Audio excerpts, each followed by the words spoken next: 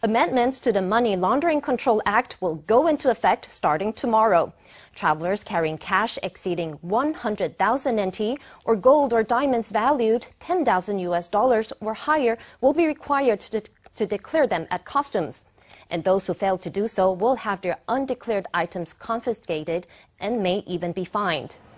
In the past, the lack of penalties for travelers carrying millions of dollars of unreported cash through customs invited international money laundering operations. From now on, travelers who have doubts about the items they are carrying are advised to directly consult with customs officers.